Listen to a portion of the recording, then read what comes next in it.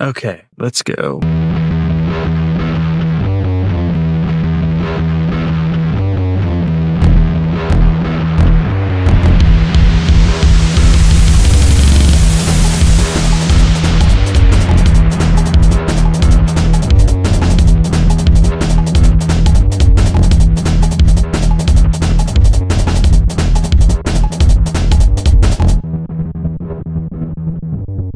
I'm Justin. I'm a Skullcom librarian. My pronouns are he and they. I'm Sadie. I work IT at a public library, and my pronouns are they, them. I'm Jay. I'm a music library director, and my pronouns are he, him. And now, Library Punk is proud to introduce the top buckaroo with the 5-star review, the man whose trot makes the world hot, Taekwondo Grandmaster, and the world's greatest author, Dr. Chuck Tingle! Heck yeah. Incredible. What an introduction. Truly honored by that introduction. Wow, what a treat that was. We've been so hyped for you to come on, so Yeah. Oh, it was for us. kind. Very kind. No, I felt like, when I do my book tours, I think buckaroos are used to authors being maybe quiet and reserved. Being an author, being a novelist is a pretty solitary, quiet activity.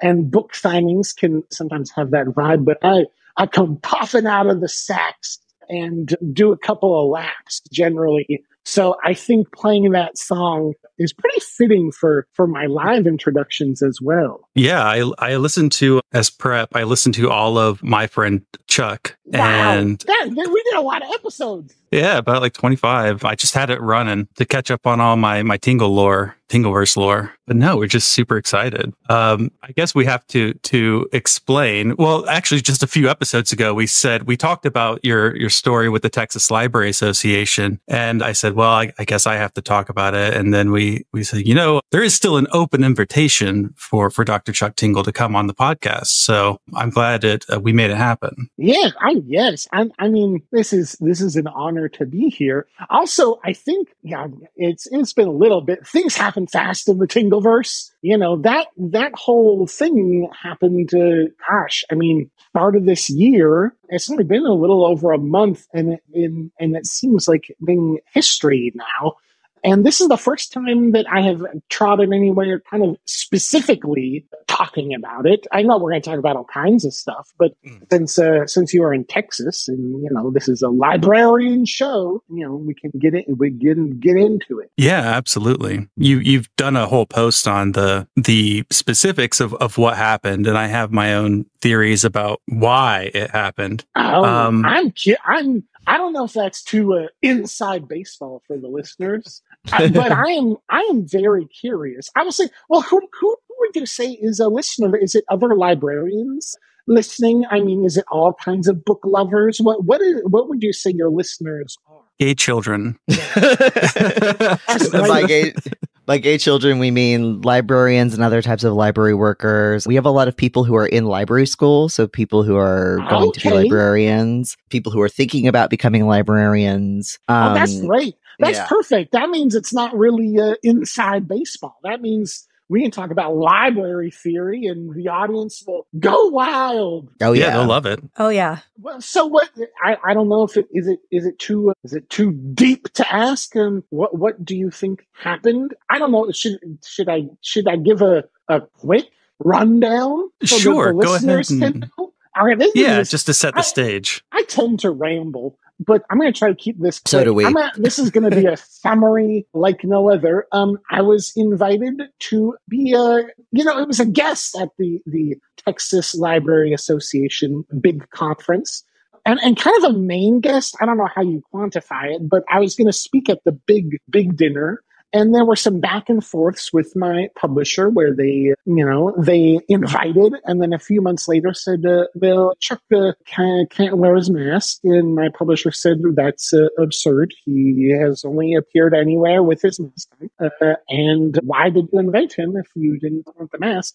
And then they said, well, he can trot around with his mask, but not in the main conference. And then the publisher said, well, then the point of the mask is one to protect privacy. I mean, I'm pretty political, and the amount of death threats that I get, I mean, pretty much one a week, maybe more. And so there's that. But second of all, it is also, part of my expression as a queer on the spectrum. I have learned over time as well that honestly, this is, and it's in a very interesting way, part of my gender expression as well. And so there's just a lot of things that I don't necessarily think libraries should be policing, not the way that buckaroos choose to express themselves in a sincere and important way. And, the publisher actually did write back. Texas Library Association said, well, we rescind our invitation. Chuck is no longer invited. And when that happened, my publisher did send back a thing that said, there is an important reason that Chuck wears this. I don't know what the exact words are, but they said, this is not some sort of a gag or a bit. Chuck needs this to appear. This is an aid for him. To which they said, we don't really care. And then I made my post. So that's pretty much the rundown of what happened. And I was banned from the conference. Technically, I guess I could go, I would say, if I want to present myself in a way that feels comfortable and physically express my neurodivergence and gender and all that, I am not allowed. So that's where it is. Yeah, and I remember that they did rescind. They rescind their yes, they rescinded it. And then after I posted this, there was a big pushback. I think a lot of buckaroos were pretty upset.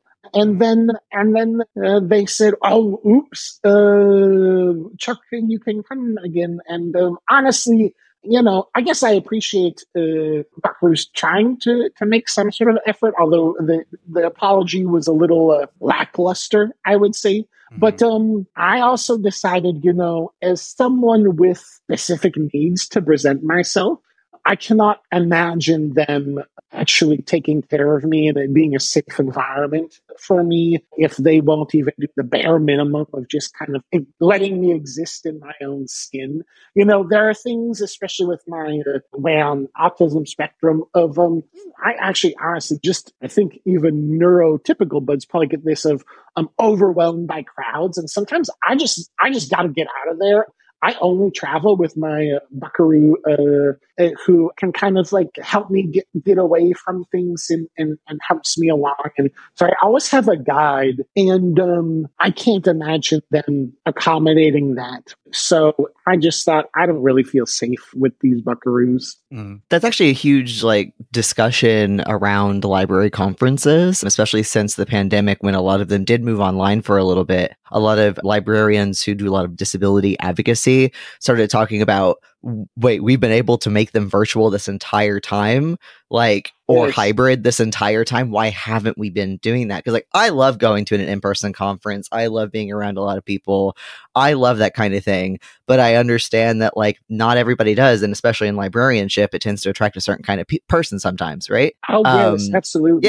Yeah. And so, I think, is it Jess Schomburg is one of, and we've had them on the podcast before. They've talked a lot about the sort of library conferences having the ability to be hybrid or completely virtual, is an accessibility issue. It's a disability issue, accommodating the fact that people had these different needs with how they show up in public or interact with other people is important. Yeah. Well, I'm glad that conversation's happening.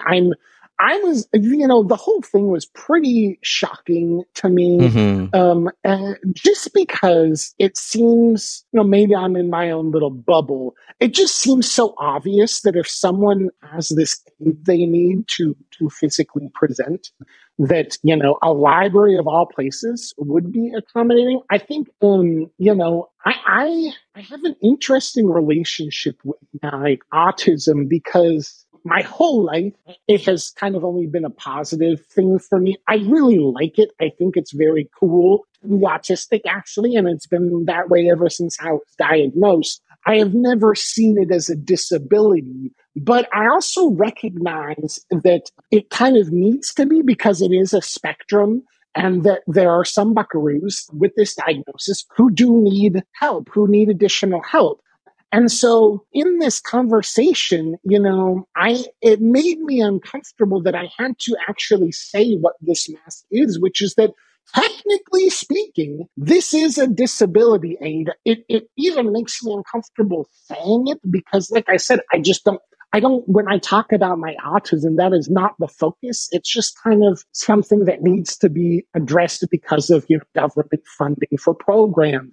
I'm taking care of buckaroos, who are functioning in a different way than I am and stuff. So to be thrust into this situation where I had to have that conversation about my own neurodivergence very publicly because the Texas Library Association, I don't really know why, but because they had a problem with my disability, I think is really sad. And kind of the most insidious part of all this is that when you gatekeep like that, when you discriminate like that, whatever this was, you're not just kind of not allowing someone to go to your conference. It's not just one thing. It's putting all of the effort and all of the work that has to be done onto this buckaroo, in this case myself, that didn't really want to have this conversation and to talk about this as a disability aid.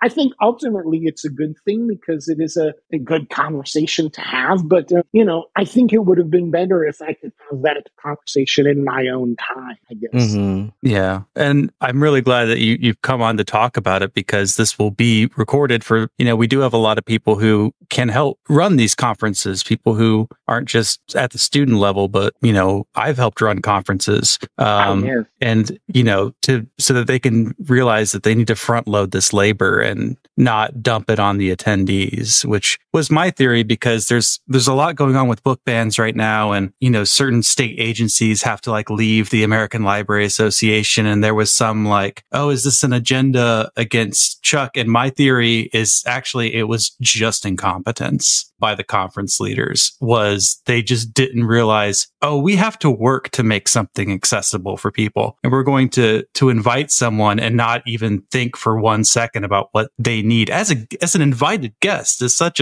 it's so unbelievably rude is the thing about this. Well, so I've obviously thought about this a lot. I'm not going to say push back on your theory, but here's where the discussion is that as well. That's kind of generally what I would first go to. But the thing that's confusing to me is that it's not that it's a lot of work for the person who is banned and has to kind of talk about their autism and all this stuff. What they were asked to do is so bare minimum, no effort that I feel like when in my mind, when I thought of the theory that you just brought up, it falls apart for me because I think, what did they actually have to do other than tolerant of someone's appearance, I guess? I mean, there's no additional stuff. I have someone that comes with me if I need help with anything. So I don't know.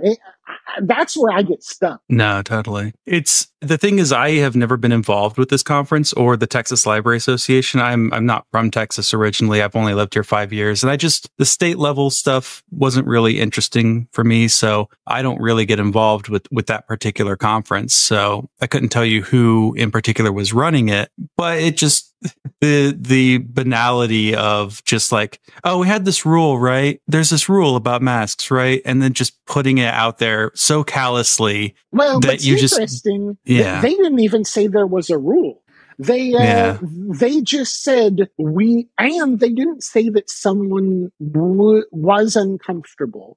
They said they were worried that someone might be uncomfortable with the way that I look. So it is kind of mind blowing. The really obvious one is to say, they're just being discriminatory. It's run by a bunch of dang conservatives or something. But if you look at the other people invited, my bud TJ Klune was invited, queer. I think George Takai is one of the buckaroos, one of the guests. So, and in previous years, they had drag queens and all kinds of stuff. Now, I know that there's some politics with the ALA and maybe leadership changes or something like that. But, that seems kind of strange to me too. What I came to and what I wrote was almost a left side thing. And it's interesting. This is a great podcast for this since, we're kind of talking about library politics and all this stuff. I think the most intricate one, but the one that actually it doesn't have any obvious holes to poke in it, is not the far right idea. It is the far left idea that I encounter this sometimes, where because my presentation is so unusual, because what I write is and I use unusual, not disparaging, just literally uncommon, that sometimes very far left buckaroos who have never heard of me or have heard of me from 10 years ago think that I am some kind of a, ironic message board, like 4chan thing that is homophobic or like a parody. Or I don't really know entirely. But every once in a while, there'll be someone kind of very heroically making some post saying, Chuck Tingle's a bad guy. He writes about being buckaroos pounding dinosaurs and big feet and obviously making fun of queer people. Obviously not really queer, not really neurodivergent, that kind of thing. Ironically, just seeing someone and kind of gatekeeping them and saying that is the wrong way to be queer, that is the wrong way to be autistic, is in itself about the most homophobic and bigoted thing these, quote, left-wing people could do. But it does happen. And when I thought about it with this conference, I thought, gosh, I wonder if that is it. Because it is a very, like I said, they have a lot of queer buckaroos. They have kind of, we've had drag queens in the past. I thought, what if someone booked Chuck and then someone high up kind of looked at my catalog and thought, oh, this is obviously a joke. That was maybe my theory. And I don't know if it's any more likely than the other ones, but it's the one theory that I kind of can't poke a hole in. And, Yeah, and it relates a lot to, like, I'm glad you brought up the idea of comfort and people being uncomfortable, right? Because I feel like this is also another thing in a lot of spaces, but in libraries, like the idea of like what should be allowed in a library based on what makes certain groups of people uncomfortable. Like a lot of people get angry about homeless buckaroos using public libraries because people get uncomfortable around homeless people. And it's like, you are going to be uncomfortable when you are out in public sometimes. And I feel like people are having a hard time grasping that. Yes, like that's, balance. Yes. Yeah. Interesting. Discomfort is not automatically a bad thing or a harm or anything against people. Yeah. Yes. So right. I mean, libraries are kind of, and why they're so important to me is it is kind of a last public meeting space, funded by the public. It's like this revered. It's so interesting that of all the kind of public services and things that tax dollars go to, even more than like parks, like city parks or anything, but the library is such a town hall where they say, okay, we're going to have all these voices. Anyone can come here and we are going to be a place of ideas, is such a beautiful thing. And I think emotionally why maybe the Texas Library Association thing affected me more than I expected was because I thought, wow, this felt like the last thing. It felt like these are the buckaroos who are standing up for that space. And then to see it crumble like that was pretty devastating. I obviously, I don't think this is all libraries. It's just some particular buckaroos in the Texas Library Association. But it is interesting. Yeah, it's very disappointing. And I'm very sad that it happened. And wish I had been at least able to voice my displeasure directly to the people involved. It would have been nice to yell. Get myself thrown off of the organizing committee or something. Well, I'm actually kind of curious because, there are buckaroos that know what happen. And behind the scenes, I'm actually kind of surprised that no one has posted something. Right. Maybe someday, but these are large organizations. These are, and not everyone's going to agree. So I think the one thing that has been kind of surprising is that there has not been any more information. Yeah. Especially with how sparse that apology was. Like, you say that it was lackluster, and I'm just like, that not even, I would go lower than lackluster if I could think of the word for it, because it just wasn't really anything at all. Yeah, I think technically speaking, I think calling it apology is generous on my. I think technically speaking, I'm not saving even their sure asses if better. It was an apology so much, but trying to take the high ground trot here. I am curious, though, for this event. I mean, did you already have planned out what you were going to talk about? I think so. That seemed like more of a Q&A. So no, I did not. In fact, I generally kind of don't like to know what questions are going to be. I know, most podcasts, or at least most professional ones like ourselves, will send kind of the question list or things like that. I don't ever read them intentionally. I kind of don't like to know. Neither do most of our guests. It's fine. Yes. Yes. It's for us more than anybody else. Yeah. Sometimes I feel bad because I know effort goes into them, but I do genuinely think my answers will be better if I don't know. I also think it's very kind of you. Speaking of accessibility, I think that there are some buckaroos who very much appreciate and kind of want to plan. So it's a good thing to do, but it's just kind of just the opposite of the way my brain works. I like to just let her rip. Yeah, absolutely. I mean, that is one of the reasons, but it's also to keep us on track because all of us have ADD. So if there wasn't like a bullet point list, it would be really hard to get through everything we wanted to. Yes. It's hard even sometimes just to rein ourselves in. It's always fun to like be watching the notes while the podcast is happening because Justin will like move things around and erase things based on what we've talked about. Well, what note are we at? Hit me One. with it. Where are we at? Yeah. Let's start the interview. No. Okay, we're on the 2 now. We're on the second bullet point. Okay, Woo! We're good. You've done these library conferences before, right? What can they do better? I mean, we already talked about the load on putting the load on to someone else, but I mean, is planning too much ahead? Is that a problem? Is it like too rude? Is it like, do you need this? Do you need that? Does that get patronizing at a point? I have actually not done a library conference before. So I don't know if I can. I do. I mean, I love book tour stuff. And so I, have done a lot of kind of bookstore. I do presentations. I've done a lot of, I've gone did a panel at Comic-Con for probably the last 7 years. So I'm in San Diego Comic-Con every year and I've done a bunch of conventions. But I have not done a library association conference, without saying too much.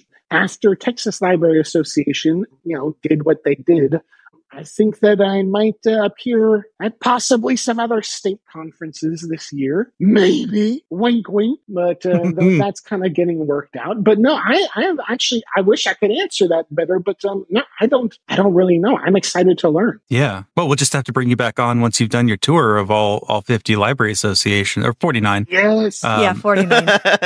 Yes, I'm not allowed at one.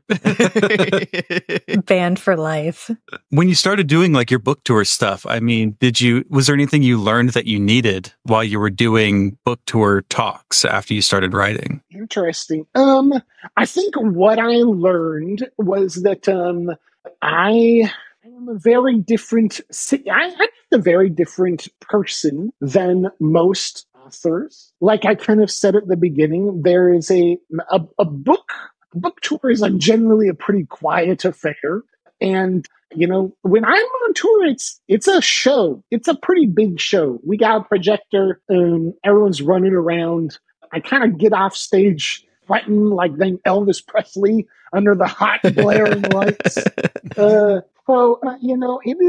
It's just kind of it's a whole different thing. And I knew that going in. But I think I definitely learned, especially on the last book tour, doing Q&As, where I would have a bud from the city kind of come and we would chat. And that's always wonderful. I just love that part of it. I do love a deep discussion. But when I started then, running around doing laps and all that and tossing the microphone, then I always think my Q&A partners must be thinking, oh my gosh, what the heck? What did I sign up for? I wish more authors would like that. My least favorite part of most library conferences I've been to is when they get some celebrity or author as the keynote, and you get a bingo card out because they say the same thing every time, which is how much their public library as a kid was so important to them, and they wouldn't be the author they were today without it. It's like I could do it in my sleep now. It's like, no, you're actually interesting.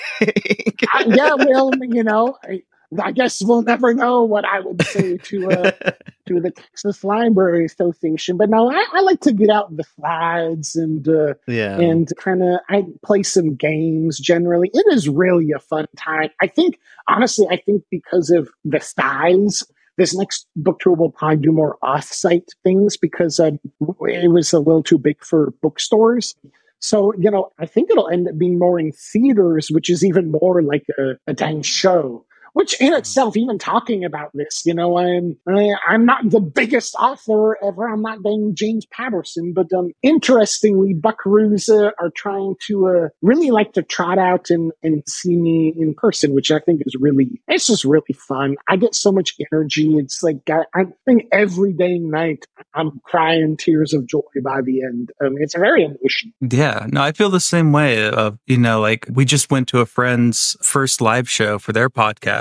And it was a wild time. It was done in a bar theater thing, and we all had fun. We went out for drinks afterwards, and it was, just a great fun time. I don't understand why more things can't just be allowed to be fun. They have to. Yes. Even other podcasts, I feel like there are some where it was clearly a conversation that happened, and then they went back and re-edited their questions in so they sound more formal. And I was why would you do that? Why wouldn't you just enjoy the conversation and have fun? We're here to prove love and have fun. And That's right. Let's stay trot. I actually, my appearances also, I never do live readings too, which is I'm kind of another change because so that makes the energy up too, because if we're doing kind of games and discussions and slideshows instead of live readings, I don't know how authors do. I guess that's what Buckaroos are there for, but that seems like a tall order to hold an audience just by reading a book. But Buckaroos like it. It's been that way for decades. But yes, that's not really my track. Yeah, not going to go full Charles Dickens, making your living off of live readings. No, I'm maybe more than Bob Barker making my living off of a live game show host. Nice. I would watch it. Yeah. Same. All right. We're starting a petition. Chuck Tingle host Jeopardy. Yes. Yes. Bring me to your dang library's game night. I'm going to blow the roof off of that place.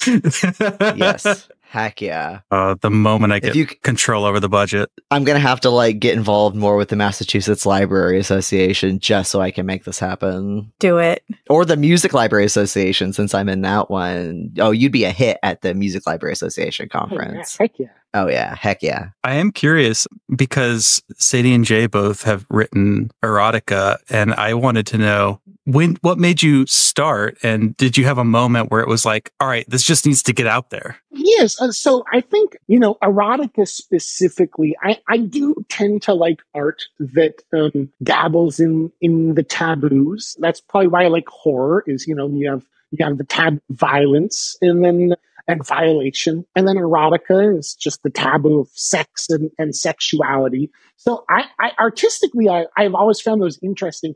I think kind of exploring sexuality has always been interest of mine with art. And it kind of, I think, is coupled with my artistic philosophy that, I just like art that pushes the boundaries of the format. A book that is more than just the text on the book. A song that is more than just the time that you listen to it. So I'm generally interested in what's outside the formal piece and how that art connects to it. It's a sort of a Dadaist philosophy, although that, funny enough, very punk, also kind of cynical. And I don't think there's anything cynical about what I do. But I think my interest in all of that philosophically really made me interested in sexual art because there is all this baggage that comes along with it outside of the art that is very interesting to play with. I remember, being a dang young buckaroo and kind of learning about or seeing the Supreme Court obscenity cases.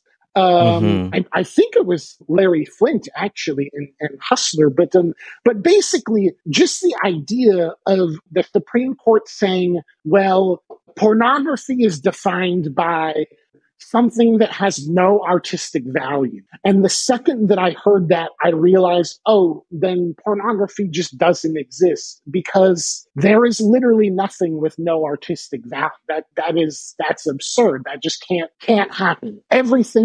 Every creation has some artistic value, and the Supreme Court can't just say, well, sorry, there's no art there. And so I remember getting really riled up about that and thinking, gosh, that's so interesting, and kind of wanting to kind of explore sexuality and art and stuff because of that very, very early on in life, and thinking that was so interesting. So I think it probably comes from there in some ways as well. Yeah, it's fascinating. I've also heard you talk about the holistic nature of how you perceive art, living your life as well. Yes. I think it is the interaction of the artist and the audience. I think, it's interesting how controversial this is. It's been debated forever about, can you separate the art from the artist? And it is actually my belief that that's not possible to do, simply because I don't think that art ends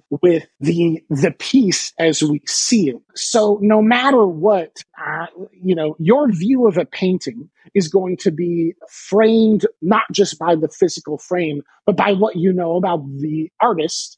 Not only that, what you don't know about the artist. I think a lot of the times the argument against that is Buckaroo say, well, what about a painting that I've seen it for the first time?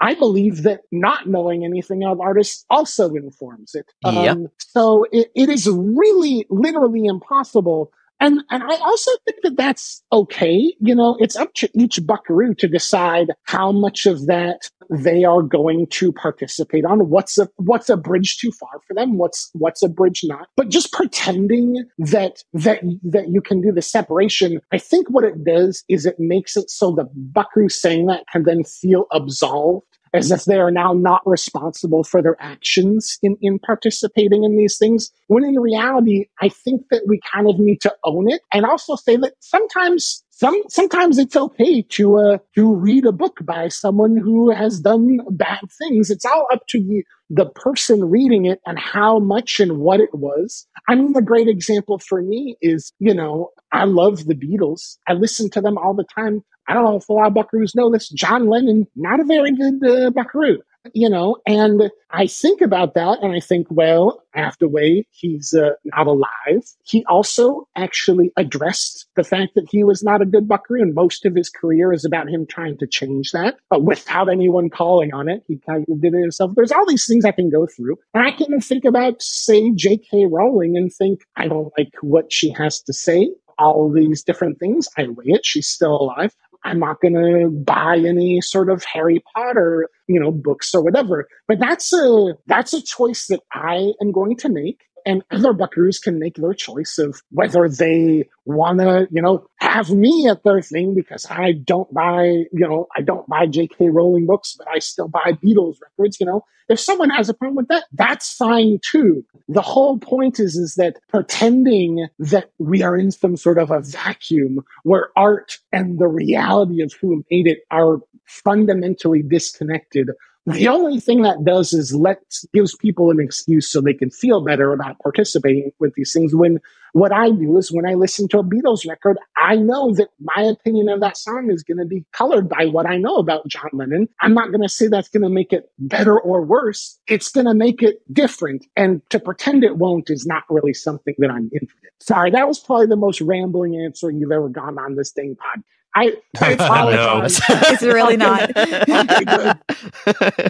Well, I went on for that one. I apologize. No, it was great. And like I'm so glad that you also brought up like the obscenity cases and them arguing that like, well, pornography doesn't have artistic merit because, and this kind of also relates to the like, when do you decide to read or something? And like there's a discussion right now in libraries about like whether or not particularly public libraries should have quote pornography in them. Very because a lot of wow. Yeah.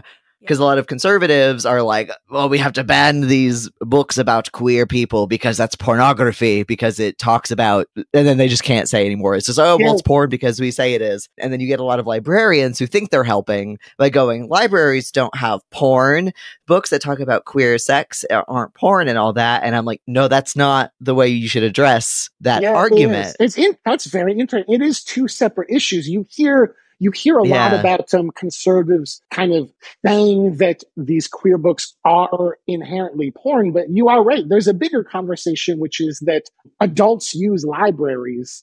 Why is that not a place where pornography would be available? There's a big philosophical question. So interesting. Well, yes. and like when I think about this is like, my thing is just like, having worked the front desk at a public library, like I checked out so many romance novels to so many people. And it's like, what's really the difference there between that and like Playboy? It's a matter of medium, right? These are written words. So you assume that they're safer somehow than like a Playboy magazine where you can see like a woman scantily clad or whatever. But like, and then you factor in ebooks and how like the number one thing that public libraries check out is romance and erotica, right? Yeah. Because it's more private that way, right? There's less, there's, your neighbors aren't going to see you checking out, like the best erotica of 2023, which like is the kind of thing that my old library that I worked at had. And so it was just like, are we really concerned with like porn here, or are we concerned with how visible sexuality is? And that just circles right back to, conservatives and what they believe is acceptable versus what is. And then part of obscenity too is always it's the community's standards, or I forget exactly how it's phrased, but there's part of that too when they weigh what obscenity is what the community standards are for that. So it could vary quite wildly. And it's a really weird time for libraries right now, I think. But yeah, Jay is 100% correct. And why don't we have porn in libraries? And I guess if we did, how do we do that in a way that works? Instead of just writing it off the table. So that answers my question, which is, are there libraries? Because I know, erotica is about for written word as much as that is the closest equating to like visual porn that most would think of. But libraries also have video, DVD rentals, downloads. Are there any libraries with, I guess, what the majority would call, traditional gonzo pornography in their video archives? Does that exist in any libraries? It depends. It's more common in academic libraries because of like women's studies courses. Oh, yeah.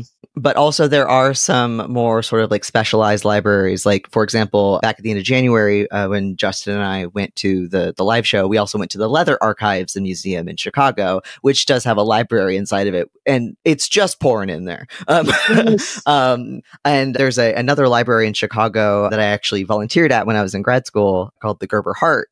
And it's a queer library and archives. And some of the DVDs that I cataloged were pornography. And that was a thing that circulates in that library. Like when people say, oh, there's not porn in libraries. I'm like, no, there is. I know because I cataloged it. Yes. It just depends on the type of library usually. Feel that a library should be a trove of information and an expression of existence as human beings, and then not contain something that is pretty big part of most humans, existence, is such an interesting kind of relic of, I guess you could say religion or conservatism or things where it is very fascinating. Even you saying that, I'm thinking, I have Tinglers that are references to or written about big event. You can go back in chronological order, look at my Tingler shorts, and really it's like reading history for the last 8 years, because there are different political events or different things.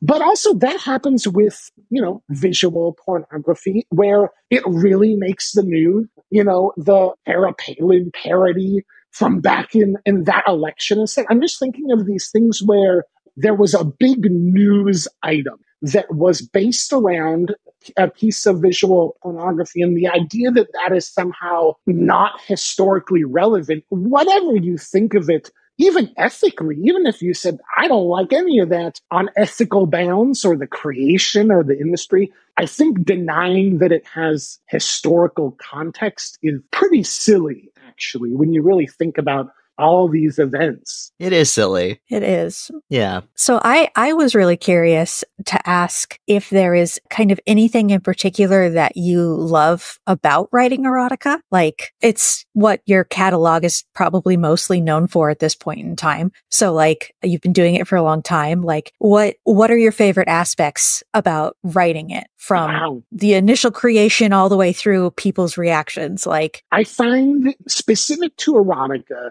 I find the fact that it is generally a genre where it's almost like a one beat story. And I just made a pun accidentally. That was not my intention, but I did really mean that, and now I realize that's a great pun. But with my horror novels, I am writing; those are very much like 3-act structure, very much traditional story beats. Generally, I use film story beats a lot. So, I can map those out. What I like about erotica as an art form is because they are shorts, it is essentially a single beat, which is the character has a problem, and then you have to figure out how do they solve that problem with set. And so it's such an interesting... Oh, that was great. Finally, the soundboard makes an appearance. And I think that's so interesting that there's an entire genre that just has this structure, especially when you look at, the 3-act structure is so, that's basically prehistoric. It's just so ingrained. And then to just kind of have this thing where you say, well, what is it that makes this function as the one beat? And honestly, because erotica has this separate goal, it's supposed to arouse, a lot of buckaroos, it's supposed to get them off. And so that, and I've talked about this before, like horror, like comedy, are these interesting genres where you have a second goal, and not even a side goal. It's almost like the beat and then traditional structure is the side goal, and your main goal is either to kind of arouse with erotica, to scare with horror, or to make laugh with comedy. So those genres have always just fascinated me.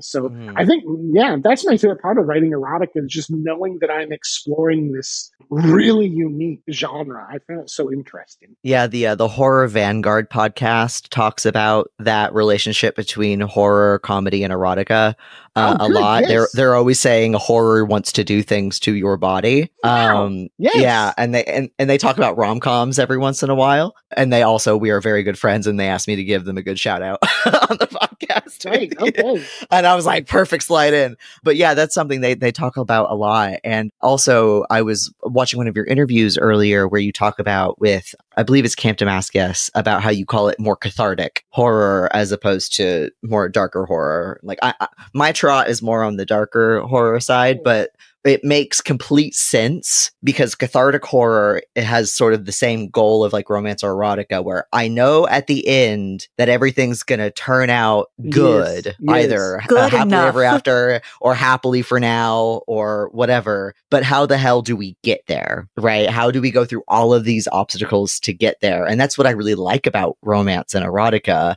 And so I was like, oh, this makes complete sense that like cathartic horror kind of maps a little bit onto the same kind of structure as romance and erotica. Although here's one difference that I would say is that I think you have to trust either the author or the director or whatever who's telling a cathartic horror story. because one thing that you did say, the only difference is that I don't think that you have to have a thing in the back of your head where you're not quite sure what kind of horror it's going to be. I think the job of a cathartic horror writer, and that's what I would call myself, is to ease the edge of a sort of brutalist kind of hardcore horror and always make the audience think this time it could go there. Because I actually think that the real key to it is not knowing and then being taken that direction. So it is similar in some ways, but a little different. It's like a roller coaster. It's the feeling that you're, maybe going to fly off and crash and die, but also knowing that, there are safety checks and these different things. So I think that the best catharsis can only work if you actually believe that there are the stakes where it could not go. And so I'm kind of experimenting. I have set up, straight, my first kind of horror novella, very cathartic. I think Camp Damascus is cathartic. I will say there's something coming up. I think what I write is very positive, but there are some things shrouding that I think could be a lot. We'll see. I'm playing around. I'm experimenting. But this segues into my next question. Is I was listening to your interview on Talking Scared that you did last year, where you mentioned the comedy horror sort of erotica like thing, and there are so many parallels there that are super interesting. Like there's the element of anticipation, there's elements of disgust, there is, so many things, crossover things between those three genres. But I was kind of curious, what sort of other crossovers between those genres have you discovered in having kind of played between horror and erotica? Yeah. And or are there any other sort of elements between those that you are exploring or are hoping to explore in the future? Yes, there's two. One is timing, obviously, which kind of goes back to the tension and release of the way that you get these bodily reactions, whether it's fear, laughter, or arousal, is through peaks and valleys. And peaks and valleys inherently involve time. How much are you going to build that tension? Where are you going to release it? So that's one similarity. I would say the other thing that kind of you wouldn't expect but has been very interesting for me is I prefer to write high concept ideas. A lot of buckaroos actually kind of misuse that term or don't really know what it means.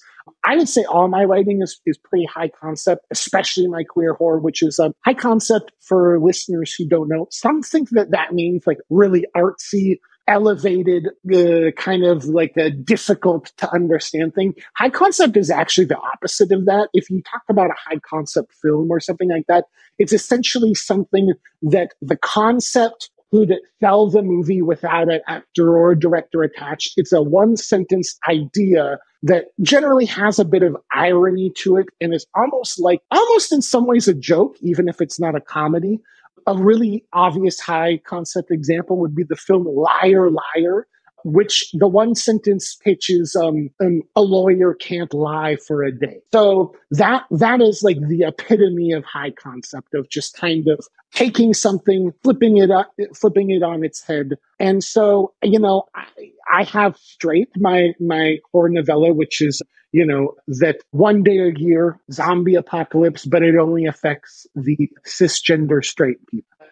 So Camp Damascus, spoilers for anyone who has not read Camp Damascus, skip ahead 30 seconds, but let's say a minute because I do ramble, but skip ahead and then go by Camp Damascus. But Camp Damascus is about, the ends justifying the means, and in a church, instead of removing possessions, invoking possession to stop what they perceive as sin. So it's taking these familiar ideas and then kind of in a one sentence kind of twisting them. Yeah. I think that and erotica and horror are all very good with high concept. I think, a big influence for me is Jordan Peele. And if you look at his work as a comedian on Key and Peele, a lot of those sketches, if you took the idea and filmed it a different way, would be horror. You could film them as horror sketches. And a lot of romances are like that too. Absolutely. Yes. And then Jordan Peele's movies, if you take what Get Out is about and say, it is these kind of old white people kind of stealing black bodies, that is a horror premise, but also that could have been a sketch on Key and Peele. And so I think when you take those high concept things, that goes for those three genres. Even pornography, if you really look at, these days, if you're looking at, the industry of pornography is pretty dang gonzo now, where it is just buckaroos are just having sex. There's not generally a story behind it. But I think kind of in the 70s, 80s, and 90s, when people think of that, it's generally a pretty heightened setup about a dang a nurse or a king's man or a dang firefighter or something. So all of these really high concept ideas work. And I think ultimately what that relates to is all three of them are camp in a way, because I think camp is high concept. So I think that is kind of why queer horror works for me, and why, I think a lot of buckaroos resonate with Tinglers as erotica, and also some as humor. Yeah, we were talking about your upcoming appearance in our Discord, and someone said something, and I said, no, Tinglers are political commentary first, erotica second. Yes, I would say so. I would say that they are, well, what's interesting is when I write them, I don't know what I do first. I do write message first. That's a very astute observation. I always want them to function as a piece of erotica. And I would call that the heart of it. But you are correct, is that because I am such a message first writer, it is generally the message as commentary, and that the erotica is the vehicle. And then honestly, I say this all the time, I really don't write them to be funny. I don't really personally, I'm not a big comedy guy, but what I have learned is that I kind of have a naturally funny voice and perspective. So when I write things, even horror kind of ends up being kind of funny, and Tinglers, I can lean into it a lot more, and buckaroos will find it funny. But interestingly, the goal of them really is not to be comedy, which I think is probably one of the most interesting things about it, because it is clearly very funny to peruse, and that's great. I mean, sex is funny. There you go. Exactly. Yeah. It is. Yeah. Sex is inherently weird and silly. So, run with it. And it's also hot. These things are the same, Yeah. Multitude all over. Yeah, I loved the way in one of the episodes of My Friend Chuck, when you wrote about the physical manifestation of washing my hands. That one, how you talked about how, with that one you wanted to talk about it's the importance of washing your hands during the pandemic, and good hygiene, but also forming habits and trying to take the negative connotation away from habit forming, and instead of making it hot lesbian hand washing situation. Yes. And it was awesome. Yes. I was like, yes, this is great. Yeah, I loved the way that you talked about that, about the messaging and the erotica. They're the same thing. You can't really separate them. Yes. Yeah. There was another thing you had mentioned somewhere. I've just started Camp Damascus, so I just bought it, and this always happens where I have an author on and I want to get the whole book done, but then I just do everything else, watch all their interviews instead, so that I don't ask the same question they've been asked a million times. Okay. No worries.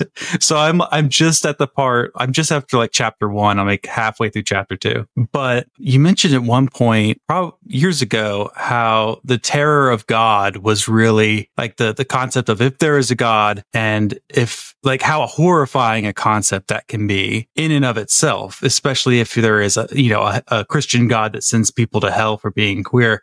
I just bought a book called the Horror of God. It's about Job, and I think it also ties in Islam. But is that one of the main sources of horror for you? Is it one that you fixate on? You know what? I think it is. It is both.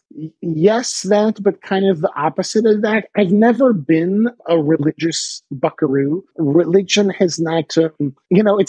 I'm always very flattered by Camp Damascus reviews and stuff, because a lot of buckaroos say, "Oh, well, Chuck must have kind of grown up in the church and all this stuff. Exactly what I thought. Yes, and no, not at all. I think I kind of about maybe 6 or 7 encountered the idea of kind of a Christian God and thought, I don't know about that. It seems kind of silly, and then didn't really think about it too much anymore. But, in my youth, there's a lot about me that is private, but something that I have talked about a little bit is, my teenage years and the kind of 20s were spent traveling the country, a little Jack Kerouac style, cruising around.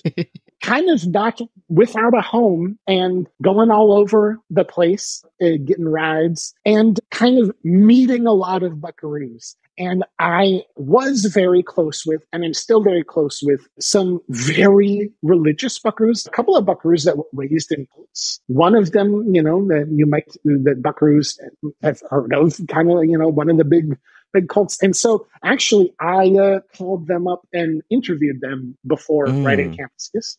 And also I think that, coming from a place of, I think because I didn't have that religious upbringing, but had very religious friends at a young age, I would attend their root beer keggers. When they were definitely old enough to be having beer, they were still having the root beer keggers. I was at one that the police came to break it up, and everyone said, tried to give out some dang minor impositions, and were shocked when the party goers revealed that it was all root beer. So, I had personal experience, and I think a lot of time I talk about writing from a place of love or creating from a place of love. And that can sound pretty abstract, but I like having Camp Damascus to point to, which is that, as you're reading, you will see characters in it that are religious characters that a lot of buckaroos resonate, that I think another author who wasn't writing from a place of love could have handled in a pretty aggressive way. And I think that because I'm coming at it from a place of love, those characters can really sing, and it can kind of bring together some things. And I think what it does is it makes Camp Damascus less of an anti-religion book and more of an anti-using religion for hate book, which is, I think nice. So yeah, that just comes from writing from a place of love. I think my fear generally is kind of the opposite of that, is at such an early age to kind of reject the idea of kind of a sentient, omnipresent being.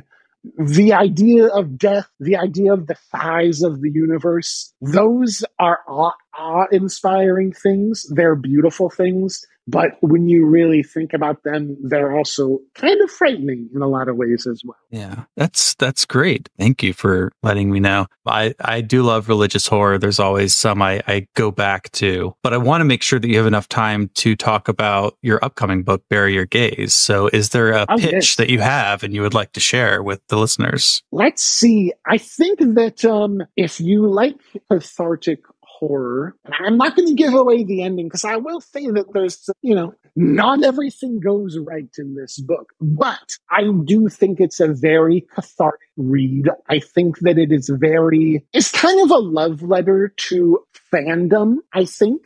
I think that it's a love letter to kind of human creation. I know that we are living in an increasingly automated time. I think that it's also, interestingly, because through writing Tinglers, I've gotten very close to a lot of asexual buckaroos by writing asexual Tinglers without any sex that kind of follow the erotica formula. So I have a lot of ace and arrow buds. And interestingly, I actually think that Bury Your Gaze is a love letter to my asexual and aromantic buds, because there's kind of some controversy, a lot of gatekeeping from queer community about that being included. And I think Bury Your Gaze makes it pretty clear where Chuck stands on issues of gatekeeping. So I don't know. That's a pretty vague pitch, I would say.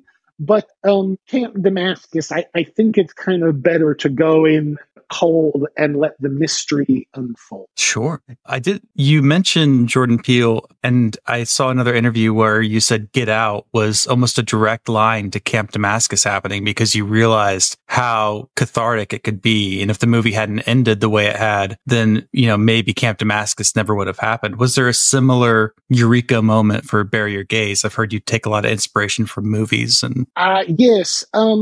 I think, yes, Camp Damascus, Jordan Peele, Get Out is so brilliant, and he is doing his own, marginalized horror, and so I do as well, but I'm writing for the queer community, and so I think I had, if you're in a marginalized group, there is already a lot of horror and trauma flying around in the real world. And I just kind of thought, how do you make horror that is escapist and cathartic, but also has the tropes of horror, has some brutality and all these things? Just how do you thread that needle and make something that is moving for a marginalized community? And then, he really is such a genius with that. And so that helped me crack the code. I think that that cracking the code for Bury Your Gaze was, I had this idea for a long time, and then I watched a video about the Bury Your Gaze phenomenon, and I had already known about it. But I just there's a very specific event that happened involving the show Supernatural that got me generally don't get that upset about Bury Your Gaze things. I don't know why. There isn't one of them in my history where I really got that upset, but that one kind of got me, say. And so that kind of was the catalyst where I thought, okay, I've had this idea for a long time. I have these really big feelings about Bury Your Gaze.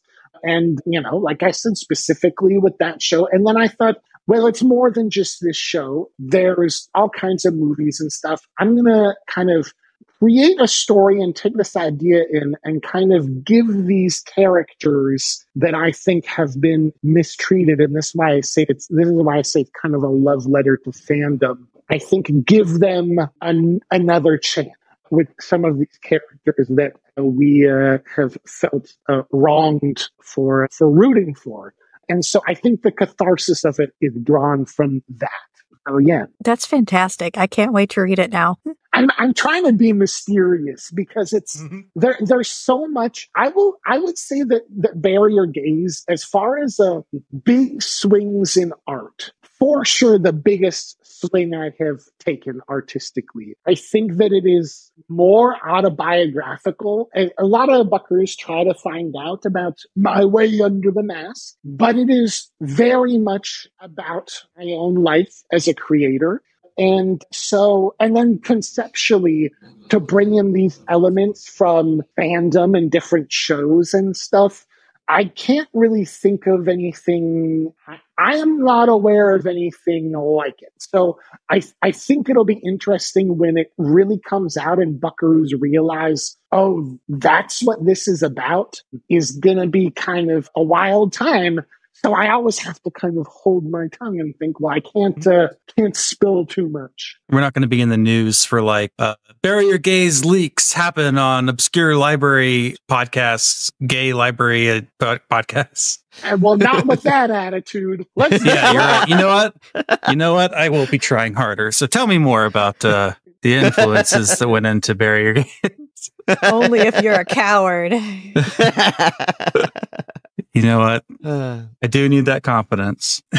When I guess you've already sort of answered this when you're talking about Bury Your Gaze pulling from your life, but I mean, is there and you interview other people, but is there anything historically that you play with in queer history, or are you really just pulling from your life and people you've met? With Bury Your Gaze? With Bury Your Gaze or Camp Damascus or anything else you want to? With Bury Your Gaze, I am pulling from Supernatural. I'm pulling from Lost. R.I.P. Mr. Friendly, also known as Zeke, who died, and then in a flashback episode, we learn was gay the whole time. Interesting way to treat a gay character. That's so Bury Your Gaze that he comes out after he's dead.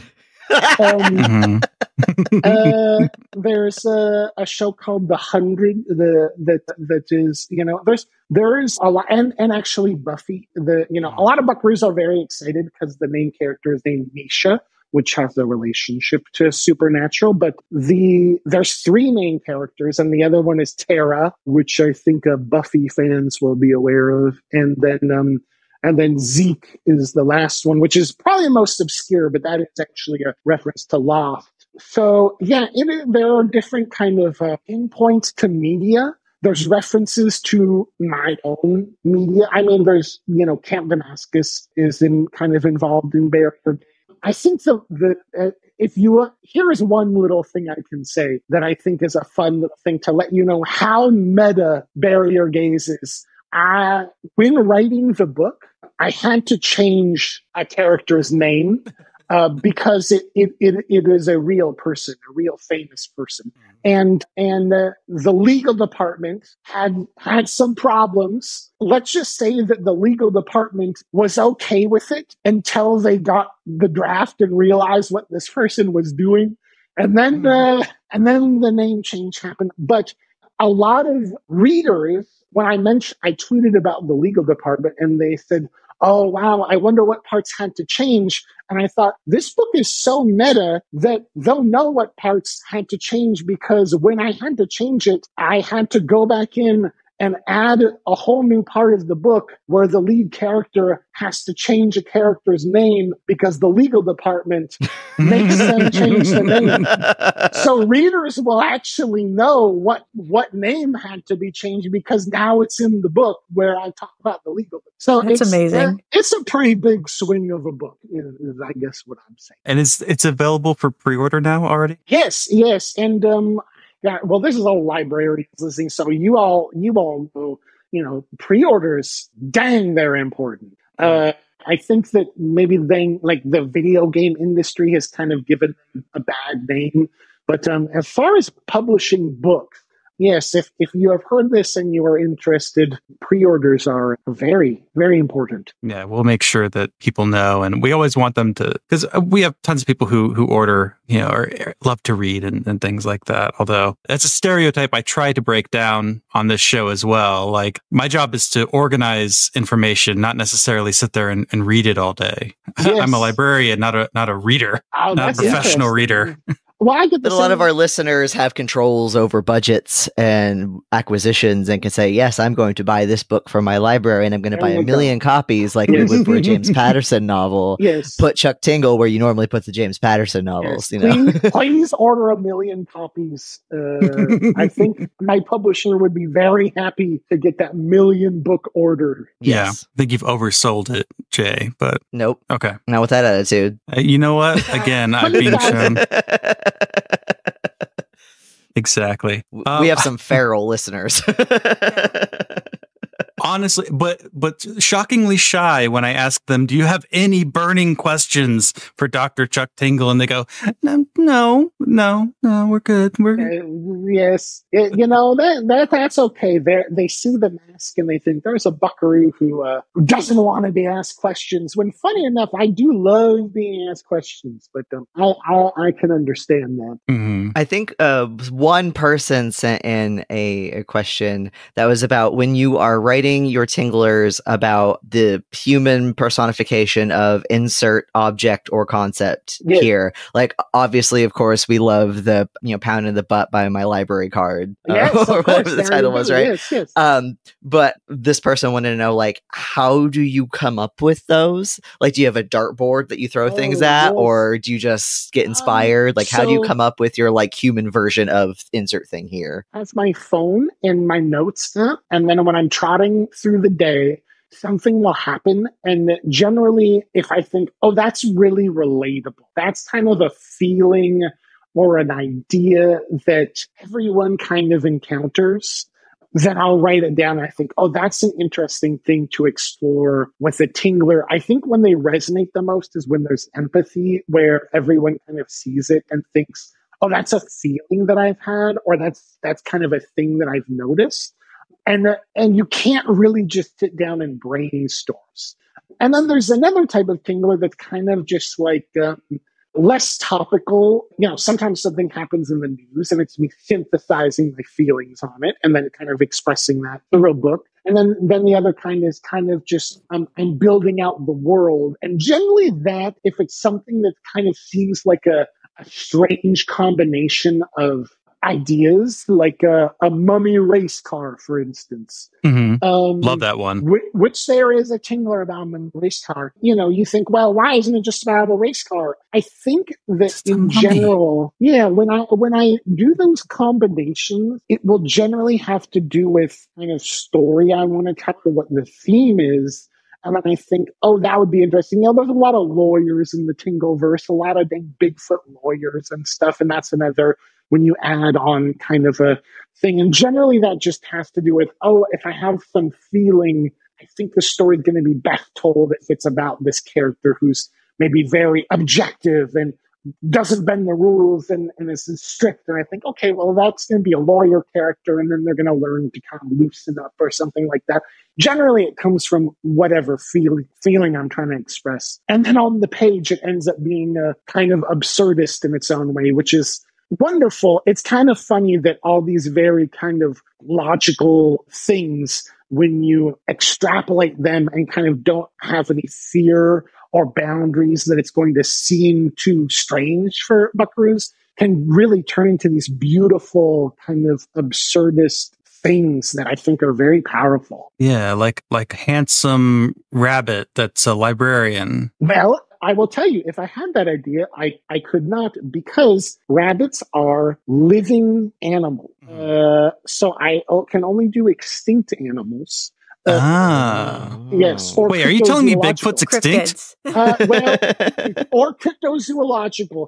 Thank God. I will say, if the big feet came out of the woods to reveal themselves, I would have to take down all my Bigfoot tinglers, because then you would enter a bestiality realm, which is not there. But a good example, actually, a couple of years ago, I wrote a Easter tingler, and it's about the Easter Bigfoot, not the Easter Bunny. So there you go. There you go. We support monster fuckers on this podcast. Yeah, there you go. I have also written Bigfoot erotica before. Oh, there you go. Incredible. Yeah. I'm very handsome. Yeah. I mean, it's kind of, that one is just ripe for the picking. It's like big feet. We all know what else is big. It's just like, it's well, this was a lesbian Bigfoot. So. That's great. Yeah, I wrote it for someone else in like a challenge, and I did it was like a Southern Gothic horror story with skunk apes. Florida boys. Yes, yeah, that's great. I live in the Pacific Northwest, so it's like Sasquatch sticker on like every single car. So like joking about like Bigfoot like walking out of the woods, I'm like, that would just make people here more feral for it. For the concept of Bigfoot, then like, yeah. Where in Pacific Northwest are you? I'm kind of in the Seattle area, so. Oh, okay. I've trotted around there quite a bit. Chuck's manager is in Seattle, so I know all the places around there. Boston just has ghosts. We don't have anything. Don't sell yourself Mothman? short. That's great. Yeah, well, I mean, I have been to the Cryptozoology Museum a couple times. I was going to bring that up. Maine, I was going to ask if you've been, because there's a very handsome painting of a Bigfoot with very kissable lips. He's really. I've got a photo of it. I'll send it to you after we're done recording. Old Chuck has also been to Portland, Maine. Like I said, I trotted around. Yeah, I trotted around in my younger years. I think Chuck has been to every state, actually, other than Alaska. I've never trotted to Alaska. I gotta fix that, I think. Somebody at a Juneau bookstore there. Yeah, Alaskan Library Association, get on it. Yeah, exactly. I've been following your I'm sorry to keep you as long as I possibly can without letting you go, but you can just tap out at any point. But I have been following your Patreon, and I saw your drawings that you've been doing, and I was wondering if you're building something up to that, or if it's just a daily sort of meditative thing, or what's going on with that project. So I do Timeline Tuesday, where I draw a creature from a different timeline every Tuesday on my Patreon. I just like it. I think it's a really fun imagination exercise, very meditative. I think eventually, all that material is there. I thought that'd be kind of fun to put into a book. But I am intentionally not thinking about it like that because I just want it to kind of be its own little thing. That's important when you are creating, to kind of have these little, these things that aren't necessarily in the service of kind of the big project, that you let your mind trot out in other ways. I think that's very important, at least for me. Mm-hmm. I feel that way about this show a lot, that it has to be fun first. And anything that we create if we were to ever create a book from it or anything like that, or a study resource, I don't know what you could do with this stuff, catalog of cat sounds, that would always just be incidental. The main thing is that we're just doing this and hanging out and having fun and meeting really cool people. Yeah. Is there any final thing that you wanted to let listeners know about? Let's see. Well, first of all, I just want to say, we are on this timeline. We have a beginning, we have an end. We trot along it, and we try to use our time and make our decisions as best we can. Each of those decisions kind of branches off and creates little timelines. And I do kind of try to stress that there's a lot of power in that. Even just taking a walk in the park or putting money in a bud's meter who you'll never meet. Little things very much matter. And for the listeners and this audience of librarians, I think that for anyone, it can be easy to forget how much you are doing by making these choices. But holy cow, the amount of power in these choices that you're making all the dang time, recommending books and things like that. Unbelievable, unfathomable power to bend this timeline, to prove love is real, to add a little bit more creation and push back against the endless cosmic void. I just want to say thank you, first of all, for wielding that in the way that you do. And second of all, just always remember that if you ever feel like it doesn't matter, it really, really does. It really does for a buckaroo just kind of making a sandwich in the morning and choosing to prove love that way. But dang, if you're handing out books, holy cow, it matters so much. So thank you. You're going to make me cry. Well, Chuck, thank you so much for coming on. Oh, thank you for having me. This was a treat. It's been really nice. I appreciate it a lot. We hope your opinions about librarians are a little better now after the Texas thing. Yes. We hope we've restored your faith. Oh no, I'm a big librarian fan. So so there you go. And also a fan of handsome library cards. Who isn't? Yes. Again, a sentient, living, handsome, ripped library card any day of the week. Mm-hmm. Same. Yes. Yes. Amen. And good night.